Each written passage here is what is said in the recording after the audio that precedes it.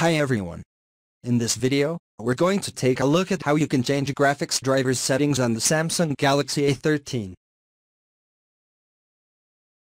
From the home screen, swipe down at the top and tap on the settings icon. In settings, swipe up to go down, and we go down to the bottom and tap on the developer options. Next, we swipe up to go down, and then here we're going to tap on graphics driver.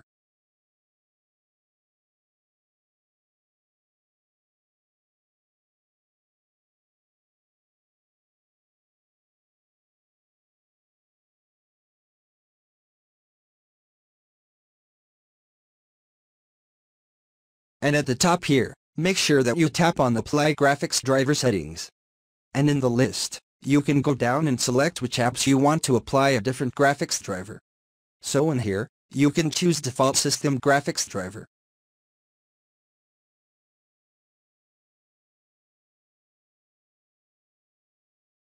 And that's it, and if you don't want to use it, you can switch off the graphics driver settings. Thank you for watching this video. Please subscribe to my channel for more videos.